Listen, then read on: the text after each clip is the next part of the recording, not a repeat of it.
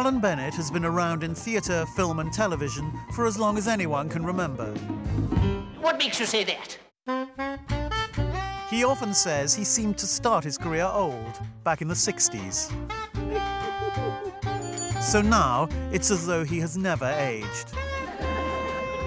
What seems nostalgic in his world is often the opposite. I don't think I'd like to be on your programme. I should be very boring. I am very boring. Good morning. But his sense of the absurd is all the more powerful for its familiar setting. And his empathy for life's promise, unfulfilled. I don't quite know what it is, but I'm not getting everything out of life that I should be getting, sort of feeling. But Alan Bennett knows his audience and increasingly delights in shocking them. What he'd been sucking was some snot. Tonight, he's talking to me, Nicholas Hytner, on the occasion of his 80th birthday. We've worked together for more than 20 years. We've made movies together and staged his plays at the National Theatre. Lights up! It's a moment to look back at his astonishing career, his plays, films, and his work for television. Brace yourself. And his autobiographical writing, his diaries and memoirs. I'm working on a biography of the Queen. In the erotica section? Yes. It's a good time to look ahead, too, so he's agreed to a rare cross-examination. Not something he usually enjoys. And is, according to his own admission, an awful person to interview. This is Alan Bennett at 80.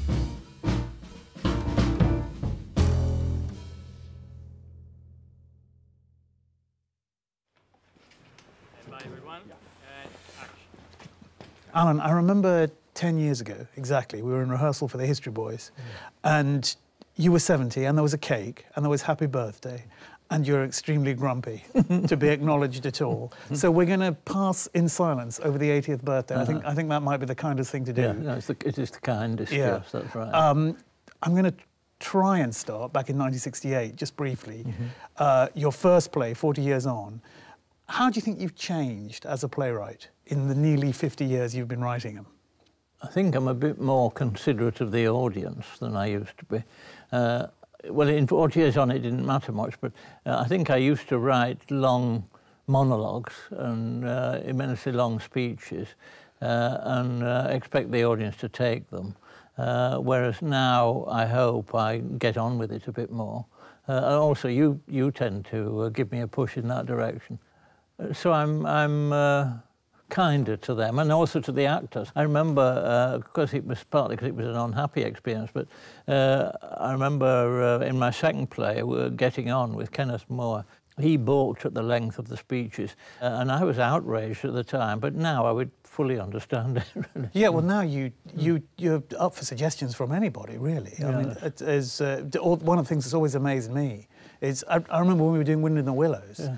Tim McMullen and Adrian Scarborough, who played the two weasels, were constantly coming up with stuff which ended up in the play. Well, but that's jumping ahead, but in fact, Wind in the Willows was when I really first learned to write, as it were, on the hop. I mean, I had to write as we went along, and I'd never been able to do that before. So look, just in 2 minutes, we've covered 40 Years On, a public school, Getting On, Labour MP and his home life, The Riverbank.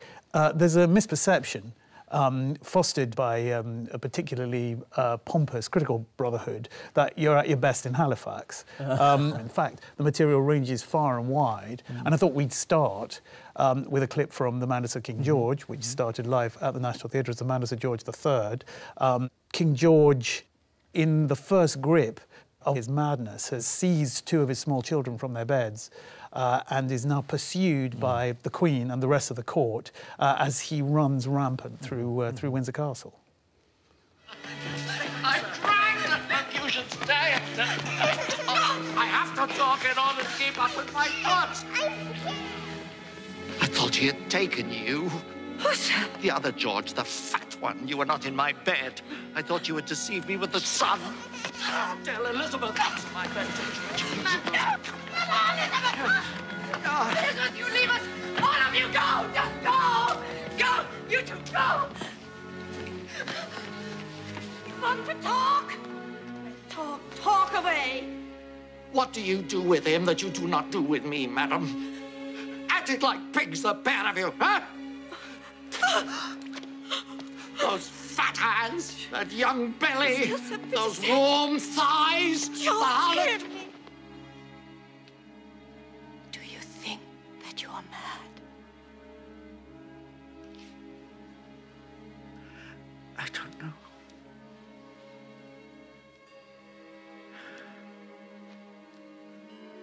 I don't know. Madness isn't such torment.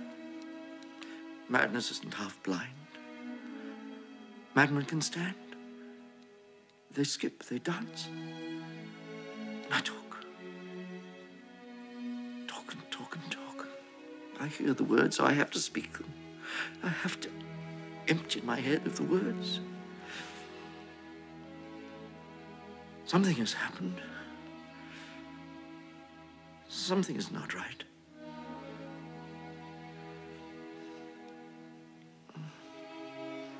Oh, Charlotte. Oh.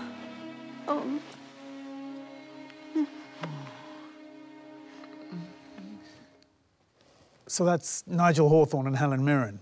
It was an amazing script, an amazing play, an amazing screenplay. Is there something particularly about the royal predicament that fascinates you? Not really. I mean, I've written about the Queen 3 times, I suppose, but that's because she's such a wonderful character too. I mean, she also carries her own plot with her, as in a way George III does. But the audience knows what she's like, so you don't have to do a great deal. You just have to slightly tweak it. You know, you save pages and pages of exposition. They know where they are. They know who she is. And it also helps me because one thing I'm not good at is plot, and to be given a plot is wonderful. I mean, with George III, it appealed partly because it was dramatic and it was also sad and funny, but I also knew how what was going to happen. Yeah. Let's have a look at the King Lear scene from George III, the scene where everybody realises he's getting better. How does the king? How does the king? Lord Thurlow, sir. Oh, Thurlow. Majesty. Oh, the very man. Yes, we're reading a spot of Shakespeare. Willis, give him the book. Oh, King Lear. Is that wise? I'd no idea what it was about, sir. Now, I'm asleep, apparently, and Cordelia comes in and asks the doctor, that's Gribble, here how I am. You see, off we go. Oh, who's Cordelia? You are. Yes, but Willis can't do it. He's a fine doctor, but a hopeless actor. Off you go. How fares my royal lord? How does your majesty? You do me wrong to take me out of the grave. Thou art a soul in bliss, but I am bound up in a wheel of fire, that mine own tears do scald like molten lead. Oh, it's so true. Pray do not mock me. I am a very foolish, fond old man. To deal plainly, I fear I am not in my perfect mind.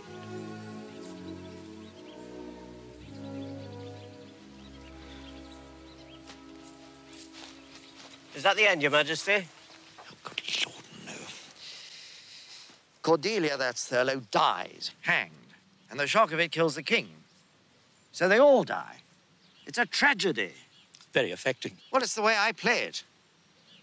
Your Majesty seems more yourself. Do I? Yes, I do. Yeah, I've always been myself, even when I was ill. Only now I seem myself. And that's the important thing. I have remembered how to seem. What? What did Your Majesty say? What? I didn't say anything. Besides, Greville, you're not supposed to ask the king questions. You should know that. What? Get him ready. That was Nigel Hawthorne, John Wood, Ian Home, and Rupert Graves in The Madness of King George. And that reminds me of how addicted you are to historical truth. The scene itself was an invention, but King Lear was a favourite play of George III's. He did identify with King Lear. He loved Shakespeare, and they knew he was getting better when the verbal tics, particularly the what-whats, reappeared. So it's quite hard a lot of the time to detach you from historical truth, even in the interests of drama. No, that's right, because the scene after that, then they take him to Parliament and show him to Parliament, which of course never happened. And I remember when you first suggested that to me, I thought, oh no, you can't possibly do that. But then I thought, well, why not? Yeah. So from Nigel Hawthorne right back to John Gielgud, you have often organised your plays around whopping great parts for wonderful leading actors. Gielgud, Guinness, Maggie Smith, Richard Griffiths, Nigel Hawthorne, Francis de la Tour, something which I often wish the younger generations of playwrights would realise is a good idea. It's always a good idea to give great leading actors some red meat to chew on. Gielgud, you lucked out really to get Gielgud for your very first play, 40 Years On. Maybe we'll just have a look at, I think the only clip that remains, bit that's left, from 40 Years On. Gielgud as the headmaster. This school, this Albion House, this huddle of buildings nestling in a fold of the Downs, once the home of a long line of English country gentlemen, symbol of all that is most enduring in our hopes and traditions. 30 years ago today, Tupper, the Germans marched into Poland and you're picking your nose. See me afterward. Yes, sir. We're not a rich school, we're not a powerful school, not anymore. We don't set much store by cleverness here at Albion House, so we don't run away with all the prizes.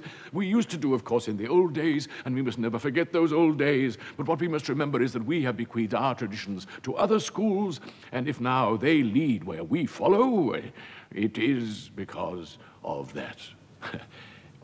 My successor is well known to you all in the person of Mr. Franklin. Hey! When the governors want your approval of their appointments, Wigglesworth, I'm sure they will ask for it. Mr. Franklin has long been my senior housemaster, and now he is promoted to pride of place. Doubtless the future will see many changes. Well, perhaps that is what the future is for. We cannot stand still, even at the best of times. We cannot stand still, even at the best of times. Your double-edged, ambiguous nostalgia runs through so many of your plays. You seem to be regretting a past which perhaps never even existed, at the same time as wanting to knock it all away and look to the future. Well, I think 40 Years On, I think with your first play, you tend to lay out a programme, without probably knowing it, but lay out a programme of the kind of thing that you're going to be writing, really. And certainly it does keep surfacing in stuff that I wrote subsequently. But watching Gielgud, I'd forgotten how easily he just went from comedy to sadness and nostalgia, and how effortless it seemed for him, though it wasn't, because when they first suggested that he play the part, I couldn't believe that he would possibly want to do it, but then he did, and to begin with, it was disastrous. I mean, he wouldn't speak to the audience, and the whole form of the play depends on the headmaster treating the audience as an audience in watching a school play. But he wouldn't. He thought it was vulgar to talk to the audience. But eventually, Patrick Garland, who was directing, persuaded him to talk to the audience, and thereafter he would scarcely talk to anybody else. But he also showed that quality of just being able to turn on a sixpence, and suddenly Maggie Smith can do it as well, of being very funny one minute and sad the next. And you'd see every night he's the famous, I think they call the Terry tears from his mother, I think, that he could cry instantly. He'd be chatting away in the wings and telling some endless story, which he was always doing, and then he had to step on the stage, and within a few seconds he was weeping, and the audience were weeping. And it was wonderful to see. And to see, I suppose, at the start of my career, I've always remembered it. It's a tragedy that the whole thing wasn't recorded, as it would be nowadays, but it was wiped, you know. Yeah. And I think I remember you once telling me that Noel Coward came and ticked him off one night because he wasn't trying hard enough. Is that right? Yes, no, well, Noel Coward did come. He came on the night before the first night. He came, and we'd had a really rocky ride in rehearsals and in previews and on the tour, because John G was very, very slow to get his words. And he'd been through a bad period in his career, and he had no confidence at all. And we went to Manchester to open it on tour in Manchester in an empty theatre virtually. And he went on stage, and he was so far from remembering his words, he sometimes didn't remember the names of the other characters in the play. Can I say, my parents saw it in Manchester, and I remember vividly, they came back absolutely scandalised. Worst play they'd ever seen. John Gielgud a disgrace. So I'm here to corroborate that. Yeah, no, he was, and I was, well, I was embarrassed, but at the same time, I knew so little about the theatre. I thought, well, maybe this is what happens. You know, I wasn't sure that this was proper behaviour. But he wasn't in the least bit embarrassed that the audience saw him forgetting his words. They were in Manchester, you know, it didn't matter. And then the play then went to Brighton, where he knew a lot of people, and where the people who, friends of his, began to filter in. And this made him pull his socks up a bit, and then he began to remember his words. So that by the time he got to London 2 weeks later, he was just about, you know, on top of it. And then Noel Coward came to see him the night before it opened and wagged his famous finger at him and told him that it was a very good play and he was very good in it, and gave him a real boost. And it was fine then. But it was a close-run thing, and I was very, very lucky that he did it, but I was very lucky altogether with that. Yeah. Albion House, the school in 40 Years On, is self-consciously a metaphor for England.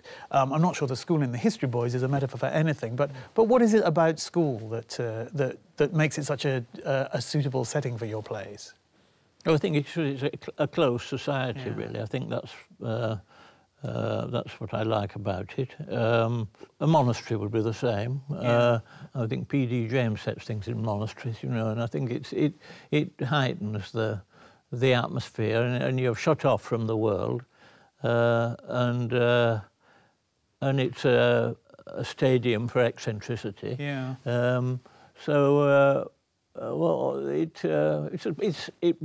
it's a theatre within a theatre, as it were. Yeah, and schoolmasters leading actors. Yeah, yes, and schoolmasters overact and ham actors, really. Yeah.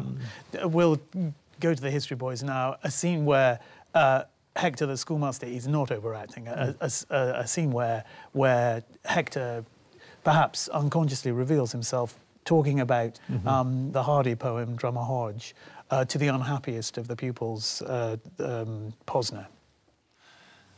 Uncoffined is a typical Hardy usage. It's a compound adjective formed by putting un in front of the noun, or verb, of course. Unkissed, unrejoicing, unconfessed, unembraced. It's a turn of phrase that brings with it a sense of not sharing, being out of it, whether because of diffidence or shyness, but holding back, not being in the swim. Oh, can you see that? Yes, sir. I felt that a bit.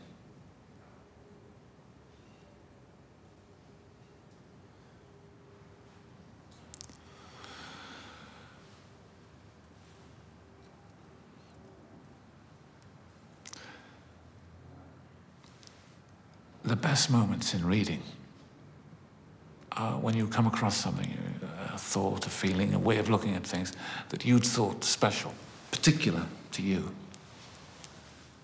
And here it is, set down by someone else, a person you've never met, maybe even someone long dead. And it's as if a hand has come out and taken yours. It's wonderful the watching Richard, though. You know, even, and also there's a thing I don't think I noticed it when they were doing it, but Sam Barnett, he just makes a tiny movement of his hand, and you think maybe that he's going to take his hand, or one of them is going to take, whether Hector's going to take Posner's hand, and that's in a way I think the centre of the play. It is the heart of the play, and both of them are absolutely wonderful. Sam really nails something there, which I think is very much a theme of your work, which is the way loneliness constricts so many of us, the way so many people find it difficult to break down the barriers that separate them from the rest of humanity. Mm-hmm. You always, it seemed to me, manage to kind of create a conspiracy of the lonely. You feel 1,000 people a night acknowledging their own loneliness watching your plays. Mm-hmm. These two characters here are profoundly isolated. Even Hector, who spends the entire play performing to a classroom full of boys, he has real problems with proper human contact. Expressing that through the discussion of a poem always seemed incredibly moving to me. But in that scene, you do suggest that one of the consolations of a kind of inherent loneliness is literature. You find fellowship in literature. What kind of literature do you find particular fellowship in?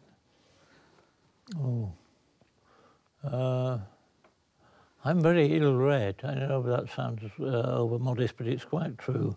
But it's too late, you know. One of the advantages of being 80 is that I now know that I can't do anything about this, and so there we are. Yeah. I like American literature more than I do contemporary English literature. I don't feel any of the people writing in England can tell me very much. That may be unfair. I like Philip Roth, for instance. I don't know, in a way, writing seems to me spoils you for reading. That if I'm trying to write something, I'll tend to read only, you know, superficial stuff. I don't read anything which would make me think, oh, I can't do as well as this, which is I'm very much prey to. Well, I've always thought that one of the defining features of your work is that you invite empathy for people who, if the kind of audience that comes to the theatre were to encounter in real life, they would run a mile for. Oh, absolutely. And I would run a mile as well. Yeah. Yeah. So is writing in some way a means of encountering stuff that you would not encounter, or you would avoid encountering in life? Yes, it is, and it's also a way of doing things that people wouldn't expect you to do, either in writing or in life. I mean, I think of things for the character to say or to do, and I think, oh, well, people won't want to hear that from me. And then I think, well, why not? And particularly that's as I've got older, that's much more the case, that I try or I quite consciously outflank the audience, or try and outflank my audience as I see them. Yeah. I mean, when in the History Boys, Dakin, the good-looking boy who wants to impress the master Irwin, and suddenly says, are there any circumstances in which you might suck me off? I remember thinking of that and making me laugh, but thinking, oh, I couldn't do that. I mean, and I could think, well, Mark Ravenhill could say that, I can't say that. And I thought, well, why can't I say that? And I do consciously, slightly shock my audience, but it also slightly shocks me as well. What I was really wondering was whether there were any circumstances in which there was any chance of your sucking me off. It's the end of term. I've got into Oxford. I thought we might push the boat out.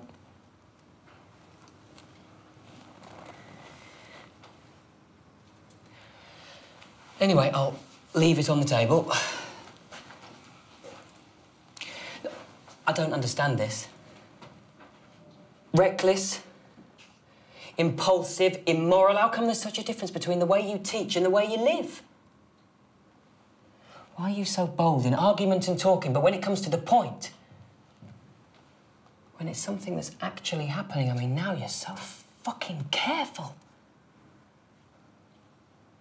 Is it because you're a teacher and I'm a boy? Obviously that. What you also do is you get an audience, despite itself, to root for Dakin and to root for his success in that particular project, which is an extraordinary thing for particularly a National Theatre audience to want to do. I remember there was one critic who found the idea of a boy trying to seduce a teacher completely incredible. And we put it to the vote. I don't think you were there, in the rehearsal room. Who here tried to seduce a teacher? And one member of that cast not only tried, but succeeded. So. No, well, when I was writing it, my agent at that time, Rose Chatto, I was telling her about it, and somebody had said that this is very unlikely. She said, oh, nonsense, darling, I did the art master at school. I mean, she listed various people, and so, you know, I was encouraged by that. Yeah, but there's a real debate about education going on in the History Boys, isn't there? And where do you stand on that? I believe very strongly, one of the few things I am passionate about is that private education is wrong, and that we'll only get somewhere in England when private education is abolished and we are all of us educated under the same system. There are wonderful things in private schools and there are wonderful things in state schools. They should be brought together. It ought not to be difficult to do. It ought to be possible, for instance, at sixth form level and then lead on from there. But I can't see it ever happening, but I do believe that very strongly. You have written about how there was a definite change in the way you wrote when you were diagnosed with cancer. When you thought you were going to die, you said it acted like a laxative on you. Well, I put a spurt on. I think it happened that when I was diagnosed in 1997, it was, you know, they said I had a 50-50 chance of surviving. The truth was I actually had a 1 in 5 chance, so I was very, very lucky. But it meant that by the time we got to the History Boys, which was 2004, the shadow was receding, and so I think that's some of that renewed life and indeed vigour, which is not a word I normally associate with myself, fed into the History Boys, really. The next clip we've got is from one of your TV films from the 70s, Sunset Across the Bay, an old Yorkshire married couple about to retire to Morecambe, to the seaside. My mother was a great worker for the Conservatives. That was with having a shop. She was in the Primrose League. That seems to have gone now, all that. Empire Day. Empire Day is the 24th of May. Empire Day is the 24th of May. Empire Day is the 24th of May, and it all goes marching on. Waste singing. It's 3 o'clock in the morning. I saw another fella come out of that end house. Why? She's blonde now. Saw her in the laundrette this morning. She smiled, but I didn't take on. Oh, she's right enough. Her husband's in Stockport. It'd break Mrs. Appleyard's heart. The couple are very like, the man particularly, very like my parents. He was, Harry Markham, he was an amateur actor all his life until he retired. He worked for Courtaulds, and then he retired, and he was in quite a lot of, I think he was in 1 or 2 Loach films. He was so genuine. He was wonderful to see. But he's also like Dad in Cocktail Stick, played by Jeff Rawle, which is at the other end of my career, really, 30, 40 years later. And watching Sunset Across the Bay, there were several lines which I noticed you used again in Cocktail Sticks. Your mum needing an all-over wash every time she went to spend a penny. Right, yeah. Well, because it was something my dad said, you see, that's why. Yeah. But you are pretty ruthless, or you have become more ruthless in the way you've used your parent, you've used the material of your own life to turn them into art. Well, I don't have anything else. That's the truth of it. You know, a writer's life, I mean, I didn't say it, Graham Greene said it, it's very boring. And even if you're, you know, like Graham Greene and take off the jungles of South America, nevertheless, most of the time you're just sat in a room trying to write. But you do seem to feel equivocal about it. It's something that recurs in your work, a kind of beadiness about the way artists can prey on the ordinary lives of ordinary people. Yes, well, I do. I mean, I suppose it's an awareness of how you use people when you're writing. It's a theme that runs right through The Lady in the Ban, and isn't really resolved in a way, except by her. She resolves it when she dies and has the last laugh. And it also occurs in Cocktail Sticks when my mother's line, a line that she said, is quoted, "Bye, I've given you some script." She said that, did she? Yeah, she said that. And she would see my eyes light up if she said something daft or something that quotable. And in those days, I used to keep notebooks, and I would run away and write it down in my notebook. I stopped keeping notebooks later on, because I had so many. But you know, she was quite right. She did give me some script, and so did my dad, but in a much quieter way. You don't ever give yourself an easy time, though, in the way you exploit the life around you. Your play Enjoy imagines the last back-to-back in Leeds turned into a museum. Long before such things started to happen, it is actually quite a prophetic play and was much more successful when it was revived recently in the West End than it was when it was originally produced. But you do feel distinctly uneasy about the way maybe you have embalmed a particular generation of the Yorkshire working class. I am uneasy about it, but I never thought of it as giving myself a hard time. It's just another instance of something you can't resolve, and that's what the play is about, really. On the other hand, one of the things that surprised me looking back over your work was how often you come back to marriages which are maybe a little bit like your parents. The marriage in Sunset Across the Bay, the marriage between the King and Queen in The Man of Sir George III. Marriages which are secure and comfortable, but on the edge of being undermined, or maybe even comprehensively undermined by boredom, by lust, by missed opportunity, or even madness. Or shyness, yeah. Either.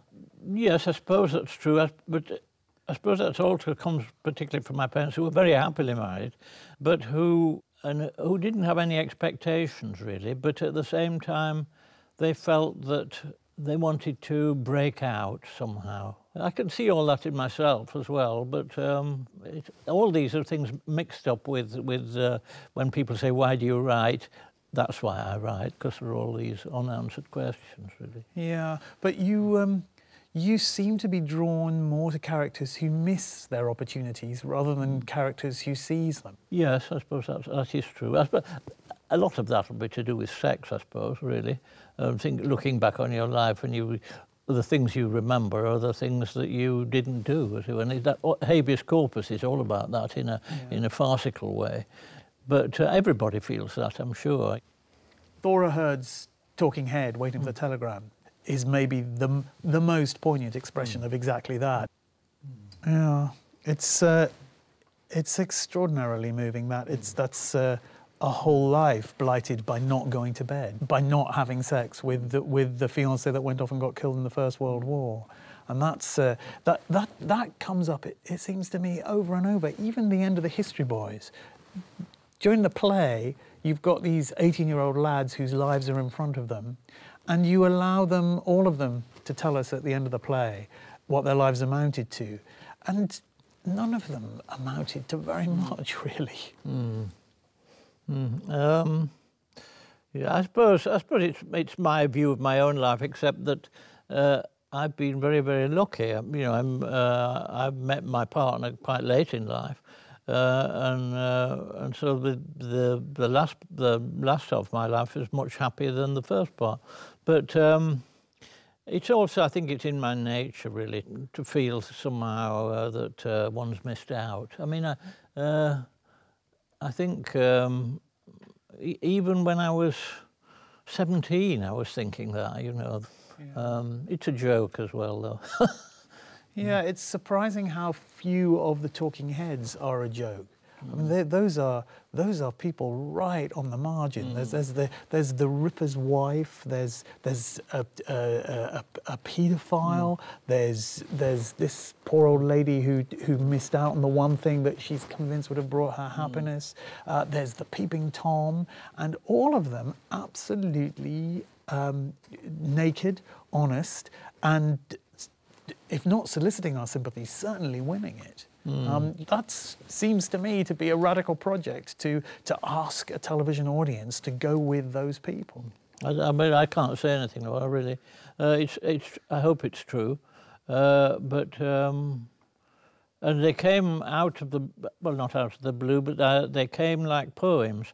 The first six, I read the first talking head I wrote, which was before the series, was A Woman of No Importance for Patricia Routledge, about a woman who was dying. And then I wrote these next six quite quickly.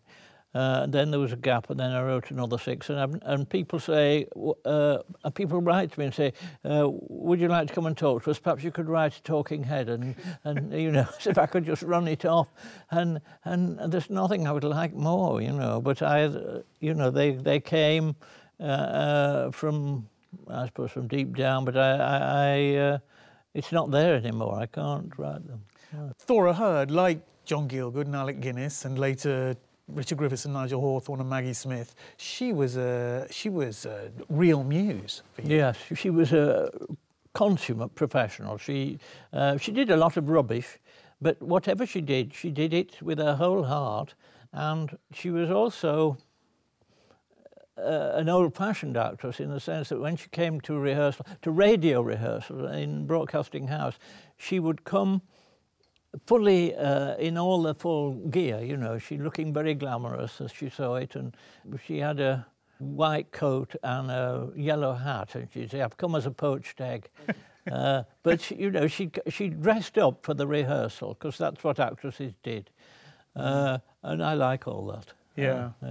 And she had an enormous respect, rather like my parents, for the written word, and if you were a writer, that was something in her eyes. And in Waiting for the Telegram, it starts off with a speech, and she said, he sent me this play, and in the first speech, I mean, honestly, I don't know. I mean, Alan Bennett is the only person I'd say a swear word for, and I thought there's no swear word. And then I realised the swear word she meant was penis, which occurs in the first speech, which was a swear word in Thora's book. But it was quite a risky script from her point of view. She says, "Violet, I have to ask you this: was the penis erect?" I said, "Nurse Babty, that's not a word I would use." She said, erect? I said, no, the other. She said, well, Violet, you've had what we call a stroke. You're sometimes funny with words. I said, I'm not funny with that word. She said, things have changed now, Violet. Penis is its name. All the other names are just trying to make it more acceptable. Language is a weapon, Violet. We're at war. I said, who with? She said, men. Right out there on the margins are the spies, who you've come back to several times. There's Alec Guinness in The Old Country, Alan Bates in An Englishman Abroad, and there's also your play about Anthony Blunt, A Question of Attribution. That's James Fox and David Calder in A Question of Attribution. What is it about spies? Why have you come back to them over and over? I don't know, people say it's because I'm gay, but it never seemed to me there was much connection between that, even though so many of the spies were. I liked the notion of the Cambridge spies betraying their class. It's an ambiguity about England as well, about being in many ways very conservative with a small c about England, and yet knowing there's so much wrong with it that spying is excusable because they thought that they were doing something to improve things, really, they were morally on the right side. They didn't, none of the spies spied for money. And the treason they're supposed to have committed doesn't nowadays seem to me to be a particularly important crime. The Edward Snowden stuff, I'm wholly on his side, really. That's by the way, but anyway. And in Habit of Art, you work through that tension between concealment and revelation, between letting it all hang out, which is W.H. Auden, and deriving fantastic dramatic power from holding it all in, which is Benjamin Britten. And that's at the heart of that play. Auden talks about how his later work is more scrupulous than his earlier work, and he berates Britten later on in the play for not being fully honest in his operas. I think we've got a clip from that now. There are some writers who set their sights on the Nobel Prize even before they pick up the pen. Elias Canetti is like that, and I'm afraid Thomas Mann. Never underestimate the role of the will in the artistic life. Some writers are all will. Talent you can dispense with, but not will. The will is paramount. Not joy, not delight, but grim application. What were we talking about? Thomas Mann, Death in Venice. 2 of his sisters committed suicide, as did 2 of his sons. He was a genuine artist. Chester's in Athens. Yes. Where's Peter? I said Toronto. Do you repeat yourself? Well, They tell me I do, but it's not my fault. They treat me like an oracle, and that's what oracles do. They repeat themselves. Arid? What? Your music, I wouldn't have said it was arid. Detached, dispassionate, attuned something of an indulgence, but not arid. Do you always mean what you write? What, in the sense that Shostakovich sometimes doesn't? Yes, I think so, don't you? Well, I do now. I didn't always. As a young man, I used to leave meaning to chance. If it sounded all right, I let the meaning take care of itself. That's why I find some of my early stuff so embarrassing. Well, in those days, I'd ask you what a line meant, and rather than explain it, you'd just write another. Very naughty. Except that now I'm more scrupulous. I make an effort to tell the truth, and people say it's dull, and my early stuff was better. That's Richard Griffiths as Auden and Alex Jennings as Benjamin Britten. Do you feel that your later work has become more open and more scrupulous? Yeah, oh yes, I do. I don't care what people think about me, and I don't. My objection about people knowing more about one's private life was that I didn't want to be put in a pigeonhole. I didn't want to be, you know, labelled as gay, and that was it. You know, I just wanted it to be, you know, I wanted to be my own man, as it were. And In Habit of Art, it feels almost as if Auden is who you want to be, and Britain is who you fear you are. Auden is out there soliciting blowjobs off rent boys and mistaking respectable biographers for the rent boy, and Britain is uptight and restrained. But Britain didn't really loosen up as he got older. I mean, he remained very much as he'd always been. And again, it's an unresolved thing which you have to write the play in order to resolve, really. Yeah. And as you say in Cocktail Sticks, which is your recent one-act play, your most recent one-act play about yourself, you don't put yourself in what you write, you find yourself there. I think that's absolutely true. In a way, nowhere is that more marked than in The Lady in the Van, which is ostensibly about Miss Shepherd, certainly in the play as much about Alan Bennett as it is about Miss Shepherd. We never filmed The Lady in the Van, but exists obviously as a memoir. I wondered if you would read something from it, and then we could talk about how we might film it if we do. Yeah, very good.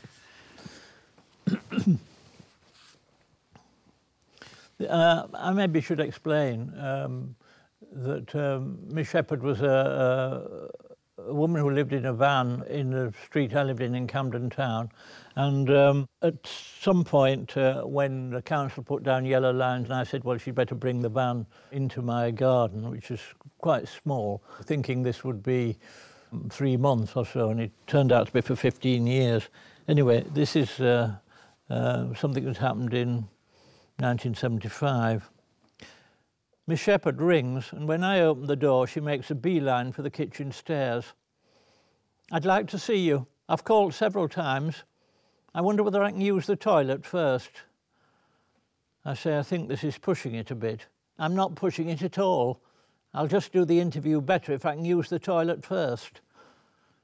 Afterwards, she sits down in her green mac and purple headscarf, the knuckles of one large mottled hand resting on the clean scrubbed table, and explains how she has devised a method of getting on the wireless. I was to ask the BBC to give me a phone-in programme, something someone like you could get put on in a jiffy. Perhaps there would be gaps filled with nice classical music. I know one, Prelude and Liebestraum by Liszt. I believe he was a Catholic priest. It means love's dream, only not the sexy stuff. It's the love of God and the sanctification of labour and so on, which would recommend it to celibates like you and me, possibly. Shocked at this tentative bracketing of our conditions, I quickly get rid of her, and though it's a bitter cold night, open the windows wide to get rid of the smell. Well, we did the play. You wrote a play based on your memoir with Maggie Smith, and now, nearly 15 years later, we're trying to pitch it as a movie. We're going around with our begging bowls. Maybe what I could do is tell you some of the things that are confusing the movie people, because we could work it out here in front of the camera. Those who don't know the story remain confused about what on earth you were doing, and why you let her in and why you let her stay there. Well, it wasn't a one-off decision, as it were. The decision I made was, as I said, that she could come in for 3 months or so, and then she would go on with the van and go somewhere else. Her will was immensely strong, and she was determined to stay. And mine, it was too much trouble to get rid of her, really, and that's one way of looking at it. But I think it's also laziness. It would have been such a fag to try and get rid of her. She probably had squatters' rights after a year or so. You're pretty ruthless about yourself in the memoir and in the play. In the play, 2 actors played you, because you divide yourself into the writer and the landlord. The landlord is the bulk of it, the major character, the householder who allows this old lady to drive her van into his drive and stay there. The writer, who occasionally separates from the landlord, initially reluctant to have anything to do with this ridiculous story. He's got enough old ladies in his life already. He's writing about his mother, he's writing about all his old aunties. The writer eventually realises that this is the best material he's ever going to get. And he then exploits her. And I think one of the things you never quite satisfy yourself about in the story, and I hope in the film, is who is the more ruthless of the two of you? The writer who is going to turn her into a national myth, or she who takes 14 years of your life by living in your drive? I think she's probably more ruthless. I think she never gave an inch. But the notion that I invited her in order to write about her is so ludicrous. Richard Ingram's always took this view in Private Eye, and it's so ludicrous. Who would do that anyway? Yeah. But she had an iron will. She never, at any point, said thank you for anything. I didn't want to be thanked, but at the same time, if she had thanked you, it would have been a chink in her armour, and she never exposed that chink, you know. And it's why she survived living on the street, really, and had survived all her life, and quite a dramatic life it was, because and so I ended up slightly, when I found out the facts of her life, thinking, well, she's had a much more dramatic life than I've had. And so that, in a sense, I became almost envious of her. It's absurd. It was, I mean, I say in the book, it was like Dickens when she died, that you know, the whole thing, you could make sense of her life when all the facts were laid out. Yeah, and amongst the things we're trying to do at the moment is to engineer the movie so that the revelations are spread through its 2 hours rather than all come tumbling out at the end. Well, it's easier to do that on film than it was on stage. Yes. You couldn't really have done it on stage. But to return to somewhere near where we began, you may be 80, but we're still doing new stuff, so there's lots to come. Well, I don't think there's lots to come. There's that to come, all being well. Yeah. I find it harder and harder to write, but then I always have found it hard to write. So I'm at the stage of covering reams and reams of paper and not getting anywhere. But that's always been the case. People, you say it to people, I never really believe in writer's block. I think all writing is writer's block, really. It's always so hard. But I don't think it's tragically hard or anything like that. It's just, you know, it's difficult.